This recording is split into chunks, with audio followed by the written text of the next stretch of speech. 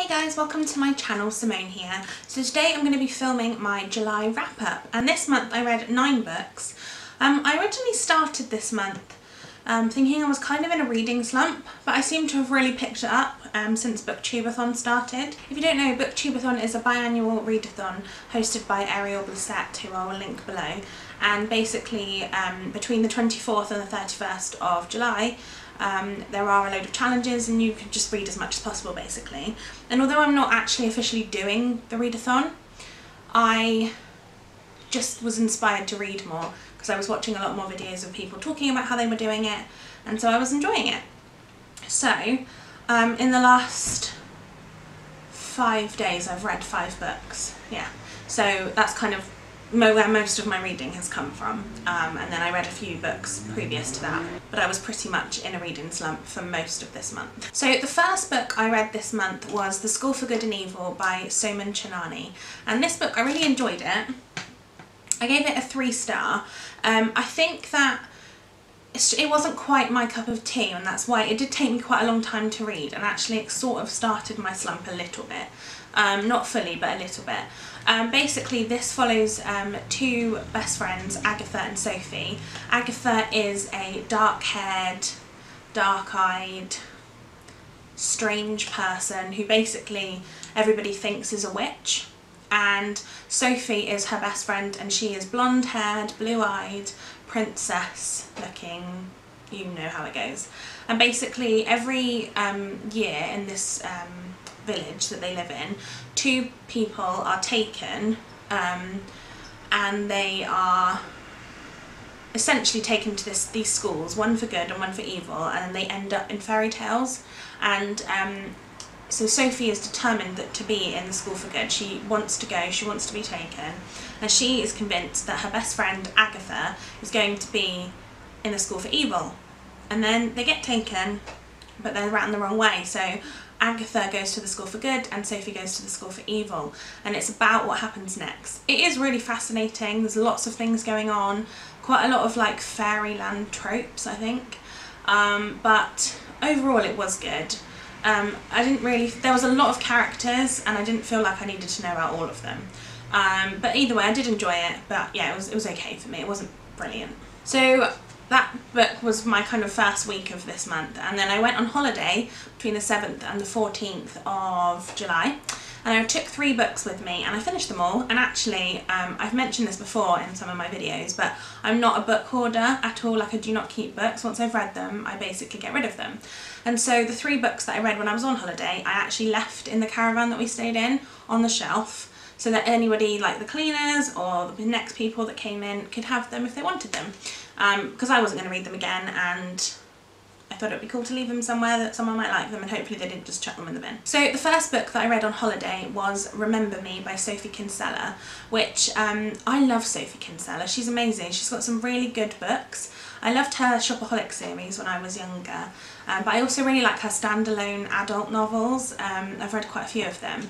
But Remember Me basically is about a woman who classes herself as ugly. She's got bad teeth.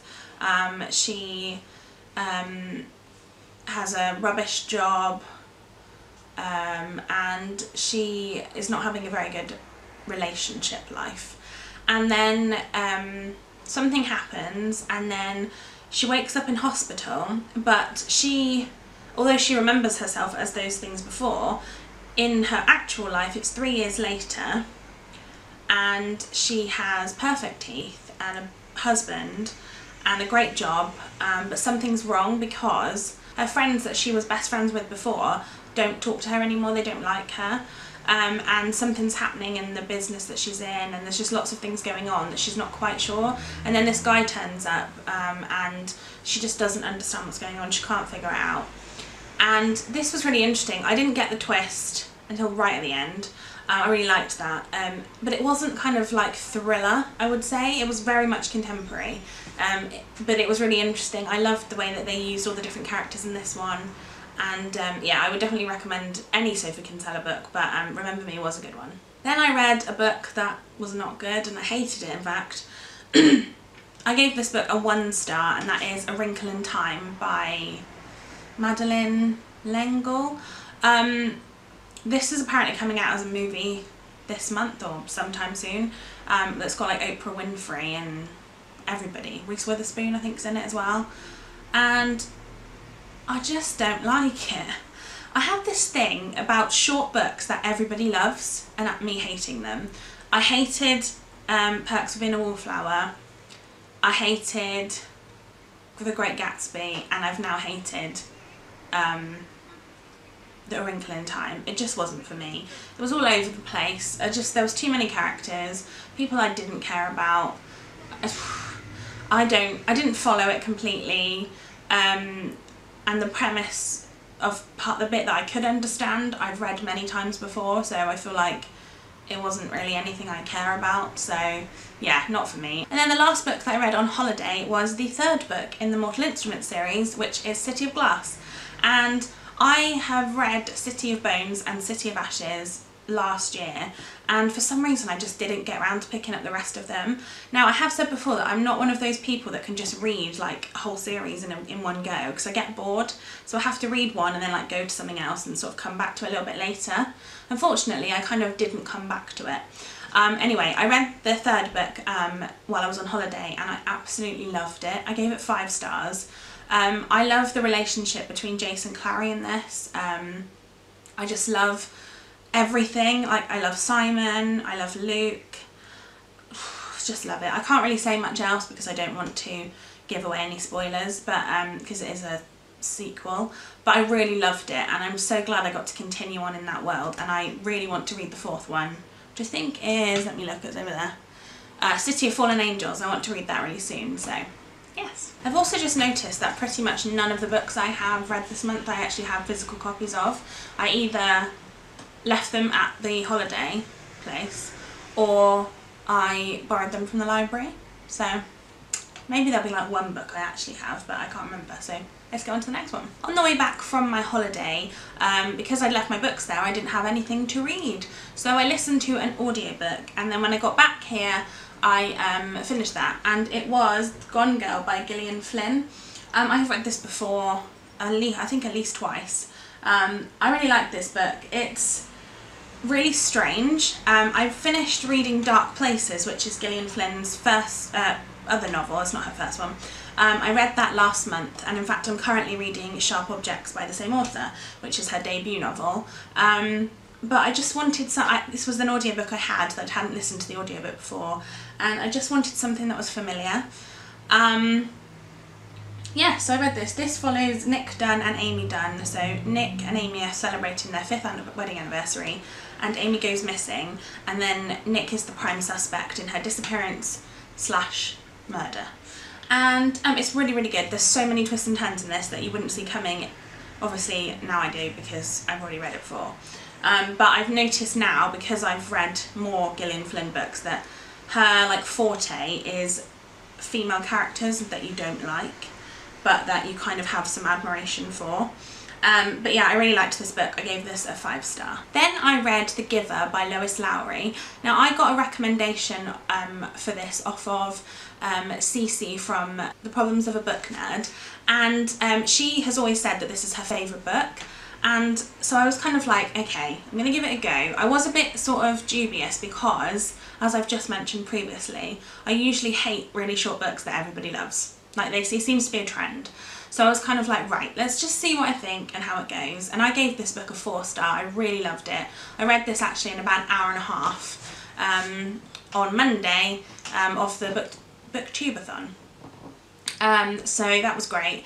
And yeah, I just really loved it. There was some interesting premises to it. It basically follows a young boy who's part of a world where basically everyone has decided that they're going to be part of the sameness, and essentially that means everybody does the same things. They're all like regimented, and they have the same things, and they do the same things, and they get, at each age they get given something else. So like at the age of 9 they all get a bike, and they're not allowed to ride it before that, and they're very regimented, and if they do anything out of line they kind of get in a lot of trouble, and they, you know, things happen, and it's just really interesting. And I love the way it was written. I love that the author didn't feel like they needed to like flesh it out massively to make it a really long one.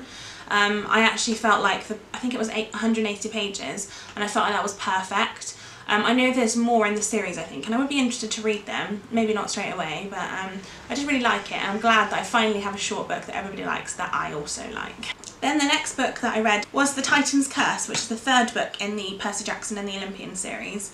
Again, this is a series which I've been kind of slacking on recently. I read the first 2 books, and then, strangely, I read the first 2 books of the other one, and then I just stopped reading it. Anyway, I got the third one out of the library, I want to say a couple of weeks ago now, but I was on holiday, and then I came back off holiday and I decided that this is a really short book, I really want to read it, and also somebody had taken a reservation out on it, so I was like, I need to get it read because I do not want to have to take this back and then do the whole thing again. I also really want to read some more of Rick Riordan's books, and I've heard really good things about them, but obviously I can't really read them until I've read Percy Jackson, so I think I've got 2 more left in the series now, so hopefully I can get to them fairly quickly. I really liked it though, I gave it a 4-star. Then I have another book that I read this week, and I read this in 2 days, which was quite impressive because it's about 530 pages, but it is If You Were the Only Girl by Anne Bennett. Now, you'll know if you've read my blog or you've seen some more of my videos, but basically I really love World War II books, and this was a World War II book, so it had a tick immediately. This follows the character of Lucy, who, when her father dies, she is offered a job working as a scullery maid in a big house for the Hetheringtons, and she moves out of the family home, and she sort of sends the money back and forward. And then when she moves into this house, she meets the boy that lives at the house, called Clive, and they sort of start to fall in love. And it's about everything that happens during the World War and the relationship between them, and the fact that they are completely different classes. So Lucy is obviously a scullery maid, whereas Clive is the master of the house, and so it gets very intense and lots of things happen. This book actually amazes me how much happens in this. This is also set in Ireland, so it was quite funny because my boyfriend's family is from Ireland, so when I was reading this I was kind of reading it in their voice, but I also think that some of the names in it were really hard to, me to say. I had to put it into Google, how to pronounce this name, but I really liked this, and I gave this a 5-star because it was absolutely fantastic. And then the last book that I read this month, I had out the library, and to be honest I didn't anticipate reading it quite this soon. I was going to read other ones and then come back to it, but somebody put a reservation on it, so I had to read it, otherwise I would have had to take it back without reading it. And this is When Breath Becomes Air by Paul Kalanithi, I think that's how you say it. And this book really opened my eyes. Again, this is about a 220-page book, and I read it in a night.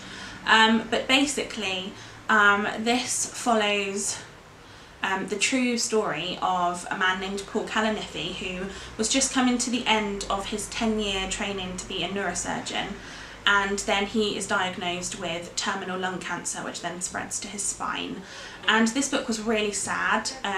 It was really difficult, but it was also humbling because it's not a spoiler, it says in the front, but basically, so Paul starts to write this book, and then he gets most of the way to the end, and then he dies. And so his wife writes the epilogue to the book and sort of rounds it off.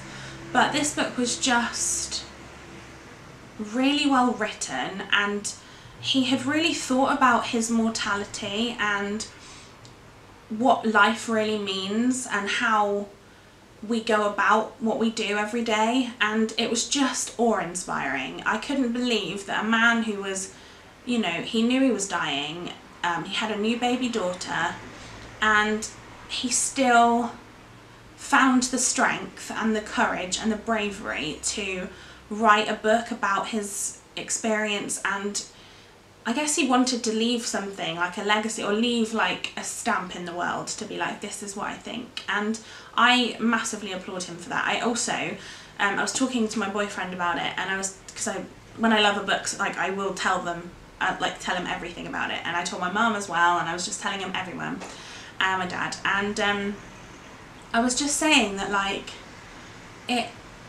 his wife, how much she must have struggled to read all of it, and then still written an epilogue, and still gone on with her life and her daughter, because her daughter was only about 1.5 years old, I think, when he died.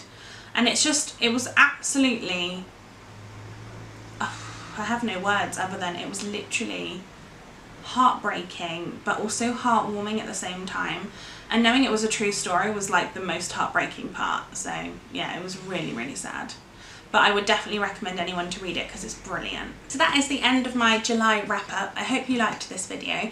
Give this a thumbs up if you enjoyed it, and let me know in the comments down below what books you read this month. I'd be really interested to know, and if you've read any of the ones I've read, what did you think about them? Subscribe to my channel if you haven't already, and I shall see you guys next time. Bye!